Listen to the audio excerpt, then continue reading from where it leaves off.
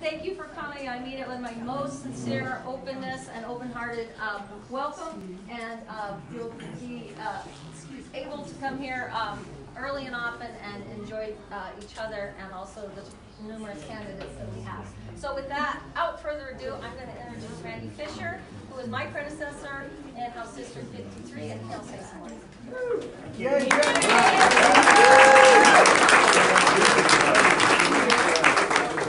Well, I really appreciate the great turnout for Andrew's event today. I just wanted to briefly mention who your co-hosts are today.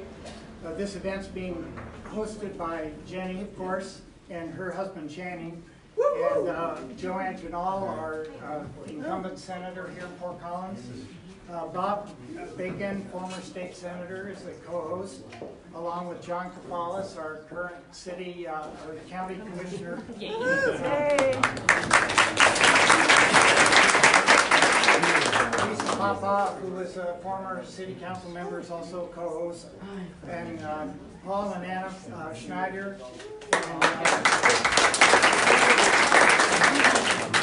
Paul Versteeg, our co-host.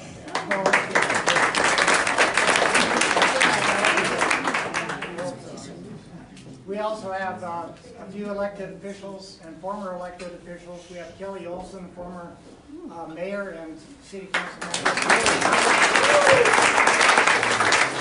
Pam Howard, who is on the Thompson Valley School Board.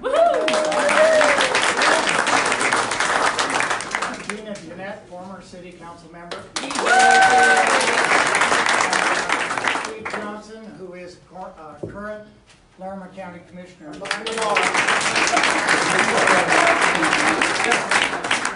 So just without further ado, I just wanted to say that I had the great privilege and fortune of serving with Andrew in the state legislature. My first term in the legislature, Andrew was speaker, and I can't think of anybody who could have been more inspired in terms of leadership and inspiring as a leader.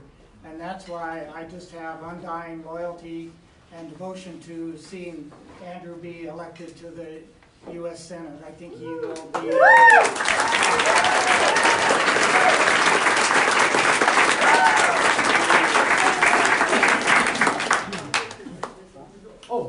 I'm Bob Bacon, and I served with Andrew in the House before he was Speaker, but I was in the Senate when he was Speaker in the House, and certainly knew of all of the things that he was doing in order to advance a progressive agenda.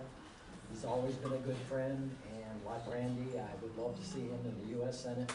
I